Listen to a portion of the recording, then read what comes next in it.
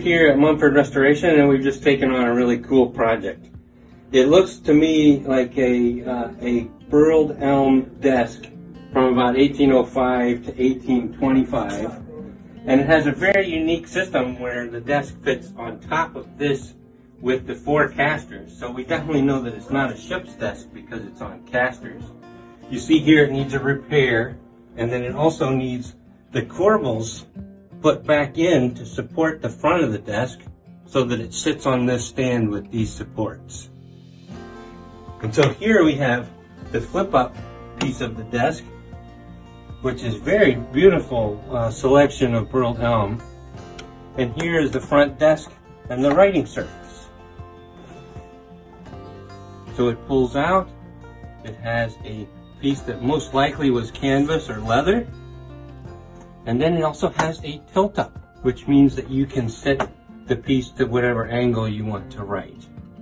Here's the place for the inkwells, the glass inkwells, and the pen.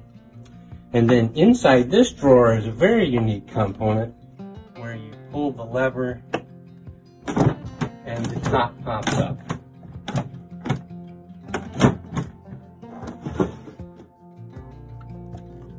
And it folds out, and here is the majority of the work we're going to do. These are the broken pieces that will be rebuilt and repaired and then French polished to make them match up. So we have some moving damage here, and these pieces will be reassembled and repaired, and here's a piece of the foot. So exceptional piece of furniture with beautiful cubbies and quite a beautiful gallery.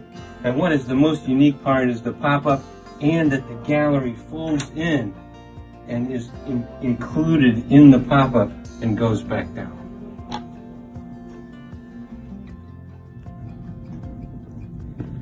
So it folds back in with the gallery on it, and then it pushes back inside to keep it completely stored.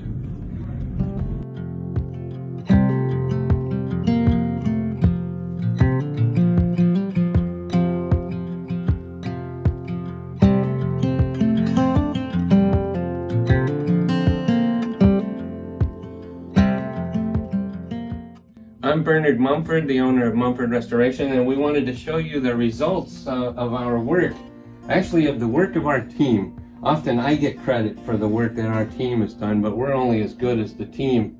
I'm so grateful for our crew and our team members that are able to get this work completed. So you can see that the struts are back on, that the foot is repaired, that the front corbels look really, really nicely positioned. And we've just done a beeswax, an oiling and beeswax finish, because we don't want to do something that is the wrong process that may remove some of the value of the piece. We want to enhance and improve the value. So here you see the drawers have all been waxed inside and cleaned. And then here is the pop-up we're going to show you again. So I'm going to step over here and we're going to turn it. And we'll show you inside. You see it's basically the veneer is in good shape. It just needed to be oiled and waxed. And then here's the pull-out. And here's the little secret pop-up that shows the antique key. And then this is the pull-up as we showed you for changing your writing angle. And that's all been cleaned as well.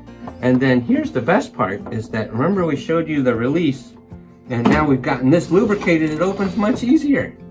And as it opens, you can see that this relief work is just so beautifully done, all reassembled and put back on. So it has an extra strong hinge here to hold that piece in position so that you can put your letters while you're writing and stack your papers.